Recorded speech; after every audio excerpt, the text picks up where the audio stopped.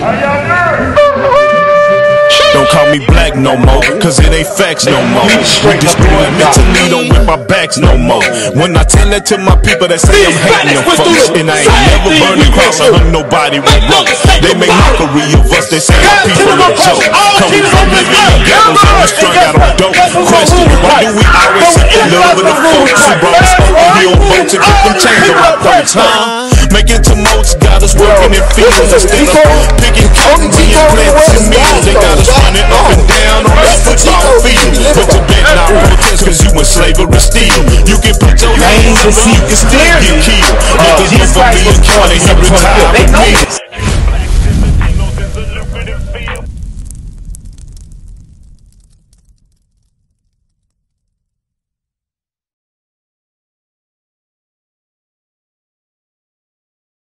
Real quick, let me get John 7 and 38. Now, you're confused. You said that this is Christ, correct? Okay. Who told you that this was Christ? Who told you that?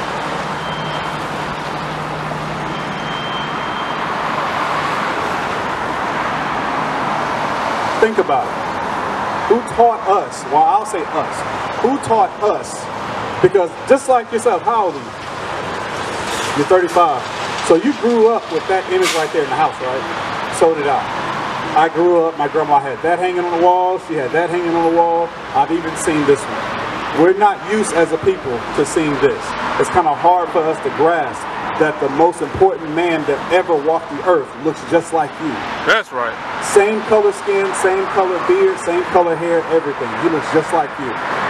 It is, I'm not going to say it's impossible, but it is historically inaccurate for this color man to live amongst these colored people and not be pointed out. He would have been an oddball. He would have been like a sore thumb. You get what I'm saying?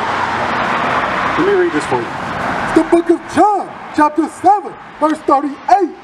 He that believeth on me, as the scripture has said, out of his belly shall flow rivers of living water. So we're not making this up. It says, he that believeth on me as the what? As the scripture said. As the Bible has said. So that's what the brother's doing. He's showing you the depiction of Christ in the Bible. It's just like this. If the police was going around here and they was looking for a man with a black do-rag, a gray hat, a black shirt, blue jeans, and black boots, who does that fit? Who did I just describe? Who out here fits that description? You do. You see what I'm saying? If you describe something, you should automatically get an image in your head. Let's go back to Revelations. That's why it's very important for us. And a lot of people may think, well, what's the big deal if we believe that Jesus Christ is white? The reason why it's a big deal is because, what's your name? James? I'm Khalil. It's just like this, James. If I see, just like when I saw you walking over here, I didn't see a nigga. I didn't see my enemy. I saw him. And this is the thing. If a lot of our people see Christ in each other, the shootings in Shreveport would go down. The stealing would go down. The robbing would go down. Us trying to have sex with each other's wives when we're at work and when we're not home will go down. The crime rate in general would go down. Why? Because we would see Christ in each other. Just like if you look in the mirror and you look at this depiction, it's almost the same exact image. That's why it's important. Read what you got. It's the book of Revelation, chapter 1, verse 14. His head and his hairs were white like wool. James, what color is your beard? It's white. So even by your mouth, what color is this guy's beard? It's black. What color is this guy's beard? It's like a brown black, right? Read that again. His head and his hairs were white. It says what color? What color was it? It was white. What color is this guy's beard? What color is your beard? You see what I'm saying? So this depiction, even right here, written in the Bible, it's not there. Because remember, John 7 and 38 said, he that believeth on me as the scripture has said. Not as the guys in purple say, not as your pastors say, but as the Bible says. And you said it yourself. This depiction right here, it says his beard was what color? What color is this guy's beard? It's black. So they're not matching according to what this says, right? Let's keep reading. As white as snow, and his eyes were as a flame of fire. What color is this guy's eyes? What? Oh. What color is this guy's eyes right here? The whites of his eyes. The whites. You know, you have the pupil and then you have the rest of the eye. What color are the whites of his eyes? James, do you drink any? You don't drink at all? Have you ever drank at all? Have you been around somebody that drinks? And this is the thing with us. When we drink, what color do the whites of our eyes turn? Red. What color are the whites of his eyes? What color are the whites of this guy's eyes? No, they're not. Come closer. Come closer. What color are the whites of his eyes? They're white. What color are the whites of his eyes? What color is that? That's not white. James, are you messing with me? You just said the answer a minute ago. What color is this? I'm confusing you? Okay, when a person drinks, what color do their eyes turn? Red, right? Yeah, give me that.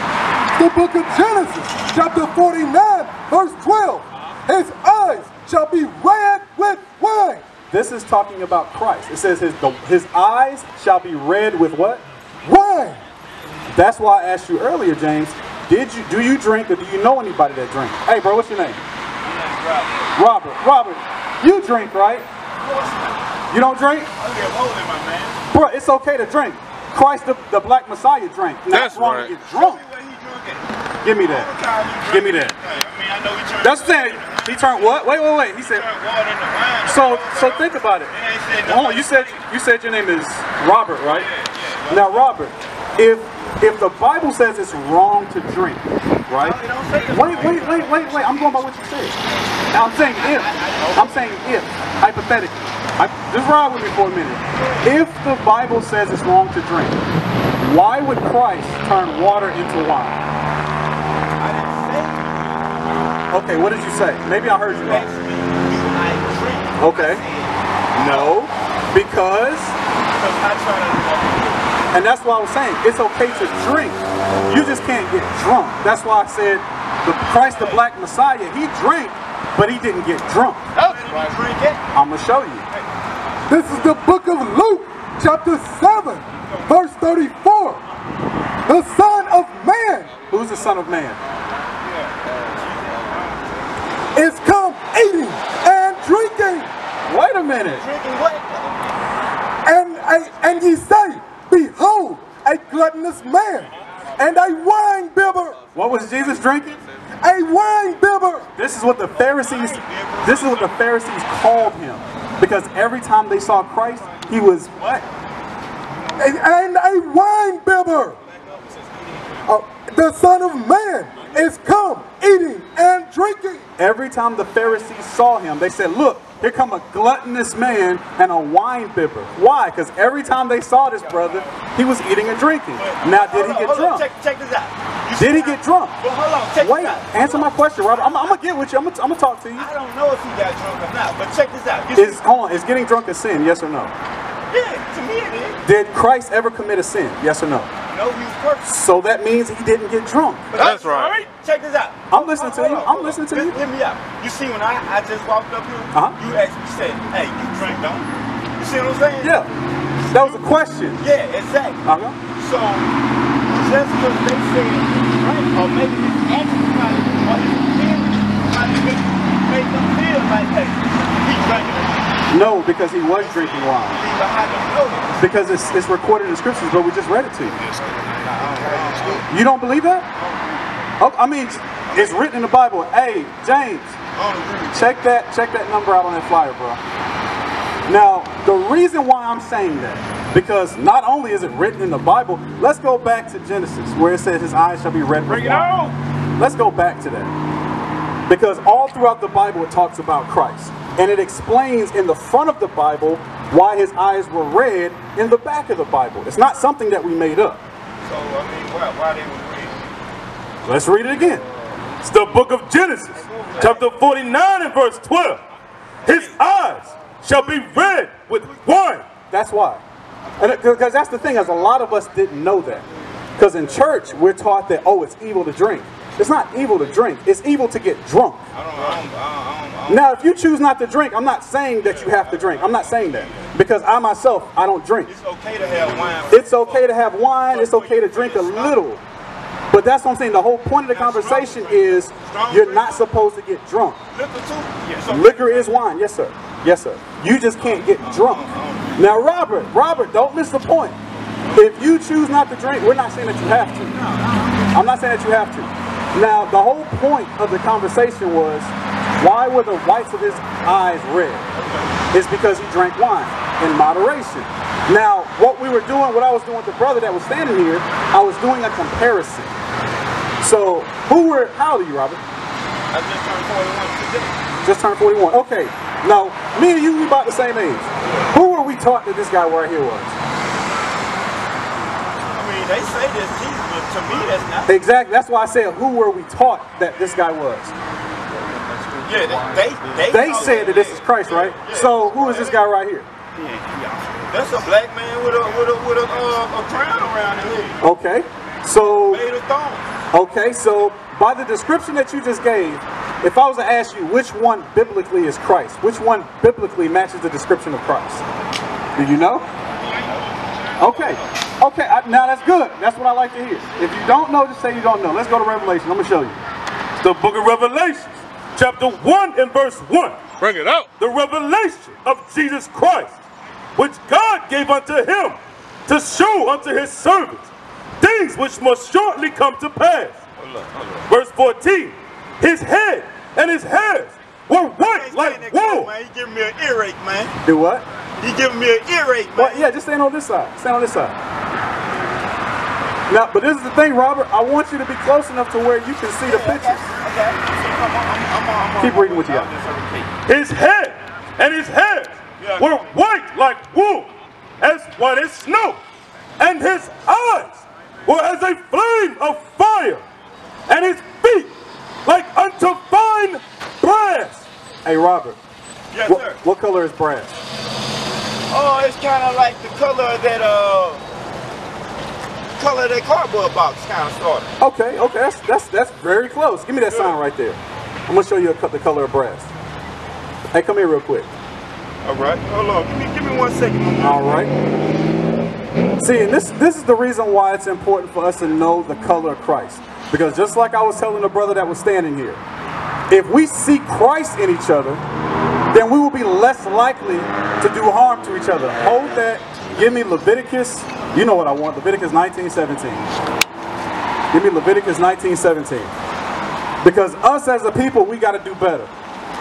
You men out here, we got to do better. Us men, we gotta do better. It don't matter what color you is, though. Yes, it does. If you're in white, brown, green, Come closer, bro. Why are you screaming from way back there? Come closer. I want to talk to you. So loud. It don't matter what color you is. Okay. Now, why am I saying black men? First off, why am I saying that? I don't know, but white, black, green, orange, red. I've never met a green or orange person. If you don't do what God say do, that don't mean nothing. Well, you know what? You're partially right. Because we're not talking about flesh. We're talking about your nationality. Hey, sis, right here from Southern Classic. You know your nationality? Dang, I could get a head nod or something. You got to just ignore me. See, that's what we're trying to fix. Our people don't want to know who they are. Right. And you know that's the funny thing? Is that we're the greatest people to walk the earth, but we don't care. That's right. And a lot of us don't know. Matter of fact, go ahead and drop Leviticus real quick, because I'm going to just come back to it. Give me Isaiah 1 and 3. Bring it out. We're the greatest people to walk the face of the earth, and we do not care. You got our brothers walking by, we do not care. But if we was out here giving away free money, we would have a line from here all the way down to the interstate. Bring it out. Read what you got. It's the book of Isaiah, chapter 1 and verse 3. The ox knoweth his owner, and the ass his master's crib. But Israel doth not know. My people doth not consider. our people don't even consider who they are. You tell them you're African American, they roll with it, not knowing that African and American are two different white guys. Right. I heavily doubt anybody's out here is the result of gay sex. I'm sorry. Right. Now, Robert, back to you. What up? Now, remember we were talking about let's go back to the description of Christ. Because you said what color is bronze? About the color of the box. Now this is what I wanted to show you. Come here real quick. That's why I said you're close. Robert, you paying attention? There you go. This right here is the color of bronze. So that's what I'm saying, you were close. Brass, bronze, same family. It's a brownish metal. That's why I said the same family. Yeah, it's not what color is brass? I told you it's like the color, about the color of that Color of the box, right? Box. Yeah. Okay, now what color is bronze? Bronze is like the color of a penny. Okay, now are both of those brown? I guess you can say so. That's why I said same family. They're in the same color group. Come on, Robert, bro, you smart, bro. Come on, don't do that. I know you smart, so don't play semantics with me. I'm Come on, just saying, no, but they not the same. I get what you're saying, but let's meet each other halfway. I know what you're saying. Don't play semantics with me. Come on. Y'all so focused on race, man. Because we're not focused on race. We're focused on nationality. That's right. I mean, what? And let me tell you why we're focused on nationality. Because Christ, the black Messiah, is focused on nationality. That's right. The Bible is focused on nationality. Right. It's not us. Man, hey, man. Hey, man, what? Y'all. Because if I was to sit here and make this bold statement that white folks not going to get into heaven, they're not going to get the kingdom, that right now you so-called blacks, Hispanics, and Native Americans, we're in slavery right now. Right. Why? Because we broke God's commandments. We're slaves. Just like right now, Robert, you're in the midst of sin and you don't even know it. Right. I'm a slave to sin. We all slaves. No, we are not all slaves to sin. We're in slavery to the other nations. Amen. Just like right now, like I said, I made a bold statement, Robert. You're in the midst of sin right now and you don't know it. Why? Because we were not taught these things. Give me Leviticus 21 and 5. Hey, I'm going to show you. hey, check this out. You go take my girl her food. Take your girl her food. Yeah, That's another sin because we're not supposed to have girlfriends. Yeah, You're supposed to have wives. Exactly. Exactly. So why do you have a girlfriend? Hey, because I mean I'm still working on it, boss man. No, that's an easy fix. You can fix that tomorrow. The courthouse is open tomorrow, right? How long y'all been together? Hey, I mean that's personal. I don't want to discuss. How long y'all been together? I don't want to discuss that out here, man. You know? Well, I'm not asking for your social security number. I mean, but that's personal. Have y'all been together over a year? I mean, that's personal, man. Do you plan on leaving her? I mean, that's personal, man. That's personal? Yeah, Let me tell you what's personal is us being in slavery because brothers don't want to get right. Hey, Being married is not an issue. We're taught by the enemy that you shouldn't be married. hey, right. But this is the funny thing. White folks, they promote marriage amongst them. Give me Hebrews 13 and 4. Hey, man. I gave you an opportunity to talk. I asked you questions and you said you didn't want to answer them. So that's the reason, Robert, it is very important for us to get married. That's why I was asking you, bro, if you don't plan on leaving the sister, marry her. I agree with you. Read what you got. 1000%. The book of Hebrews. Hey, I'm glad you agree with me. I'm glad that you do. And I'm not being sarcastic. But Robert, we as a people, it starts with the men, we got to fix it first. Hey, All the brothers that you see up here, we don't have girlfriends, we have wives. That's why I'm asking you, Robert, how long you been together with the woman? You having sex with her? Let me take my future wife. Not future. Her food, man. Future as far as what? Tomorrow? You gonna fix it tomorrow, right? Maybe in the next 30 minutes. Courthouse ain't open right now, bro. It's 6 o'clock. It's 6 o'clock. Read what you got. Oh, hey, Robert, listen to this while you walk off. Listen to this. Hebrews chapter 13 and verse 4. Marriage is honorable in all, and the bed undefiled, but whoremongers. Wait a minute, Robert. It says, but whoremongers. But whoremongers and adulterers, God will judge. That's those boyfriend and girlfriends. That's that hot girl summer. That's them thoughts. That's them players. God is going to judge you. Make it play. And what do you mean judge? That means you can get different STDs. Robert, hey bro, fix it. You got a flyer, right? Okay, cool. If you got any questions, anything, bro, all of our stuff is online and it's free. If you notice, that's why we don't have no buckets out here. We're not asking for no money. We just want our people to change. We want our people to start doing better. Because guess what? These churches, they lying to us, Robert.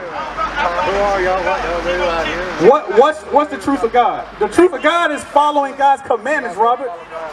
We used to scream black power while heroin was pushed. But at the end of the day, nothing's in vain. IUIC has been given a vision. The tents of Judah has risen. Many has attempted the mission. Minor murmuring, omitting, and missing the mark. Just reading that he had the flame of fire in his eyes gave us the spark. We on Paul's mission. We out on the road, purple and gold. From Mexico, Cuba, Haiti, Ghana, Sierra Leone. 144,000 boots banging, concrete crackling. These are our men repented at heart. The scriptures is proof. IUIC, we deliver the truth.